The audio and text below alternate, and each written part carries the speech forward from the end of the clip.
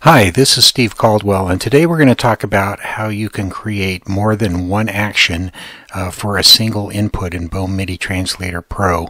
Today I'm going to show you how to do it by duplicating translators.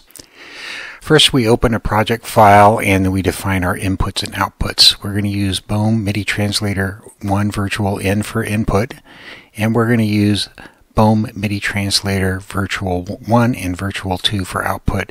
In your project, you'll probably want to use whatever synths you're trying to control and whatever controller you want to control them with.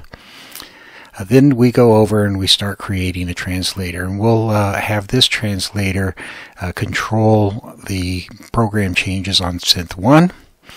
And now we go over and we set up the incoming MIDI message we want to use. We want to use a MIDI message. In this case, we'll use a program change, we'll use channel 1, and we'll use program number 1. And now we need to set up outgoing rules. In this case, we're going to actually use exactly the same change. We're just going to pass it through pretty much untouched, but we'll go ahead and define what it is, and you'll see why in a second. So again, it's going to be channel 0, program 1. We need to define which port we want to send it to, and we're going to send this to our first synth, or Bome MIDI Translator Virtual 2 out.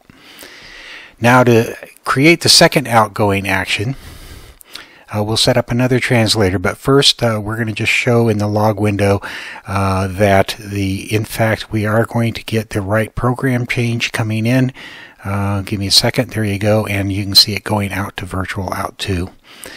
So to create the second output, we're going to use the same input, so we just add another translator. By right-clicking and clicking Duplicate, we're going to change the name of this to Synth 2.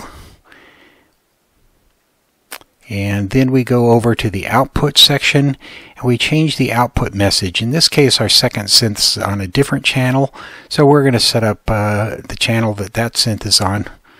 As soon as I figure this out here. Here we go, channel 2.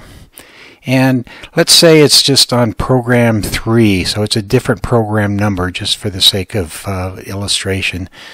That way, it shows that you don't have to send the exact same program to both items with that control change. In this case, we're going to send it to Virtual 3 out, which is our second synth.